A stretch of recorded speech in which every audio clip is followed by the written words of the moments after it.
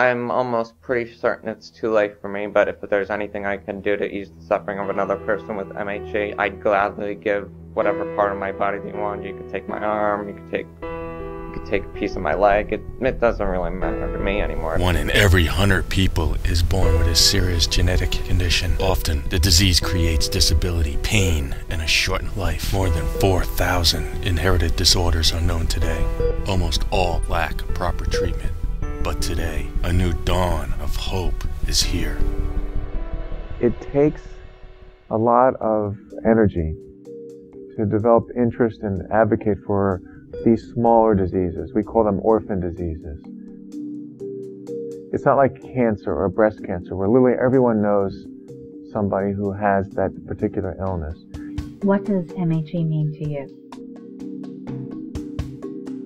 He has to have surgery over and over again, and you definitely have your moments where you'll go in your room and you'll cry. We know that blocking heparin sulfate has very profound effects, both developmentally as well as physiologically. Getting medicines where they're needed, all the diseases, HIV, AIDS, I just feel... As long as we keep these connections going between the families, physicians, as long as that whole thing is in motion. These osteochondromas get so big, guess where I found his nerve? His nerve was inside the bone. So it was like an archaeologic dig, going in there and chipping away the bone and hoping I didn't chip away the nerve.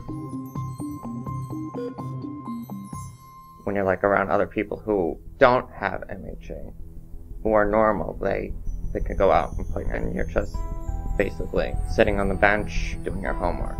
It's tough. The surgeries aren't any easy. There's no real formula to get through them. You just sit there, you whine and cry and just think, well, it's probably not the last one. I have to go through it again, and it's constantly something that weighs on your mind. 15 years ago, people didn't even know existed. And now, in that time frame, we've discovered probably 30, 35 diseases. And because people are just now discovering them, it means that physicians aren't very aware of them because, they're so new.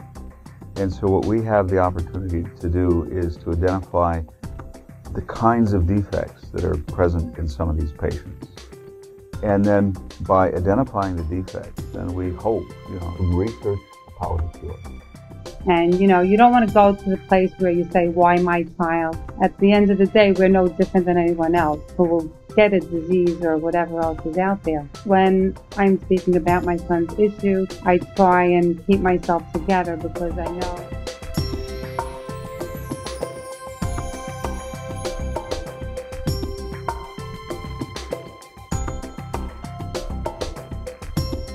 We're starting to work with stem cell research less ethically complicated than human embryonic stem cells.